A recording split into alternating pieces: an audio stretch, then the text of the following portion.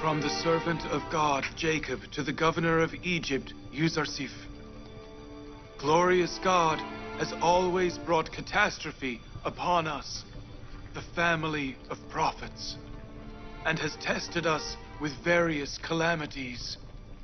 My grandfather, Abraham, was tested with Nimrod fire, and took my uncle Ishmael, the sacrifice of God, to the sacrificing place.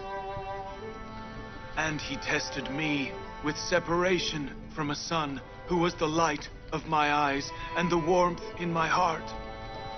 His brothers took him to the desert one day and returned his bloodied shirt. I had a son who was Joseph's brother from the same mother. I could smell Joseph's scent on him. He was a healing for my broken heart. In place of Joseph, his brothers brought him to you, but did not return him. You have enslaved him on charge of theft. Yet stealing has no place in a family of prophets.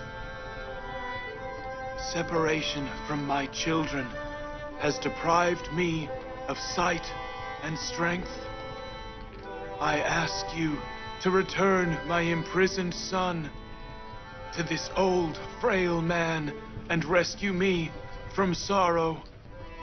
In this case, I will pray for you. However,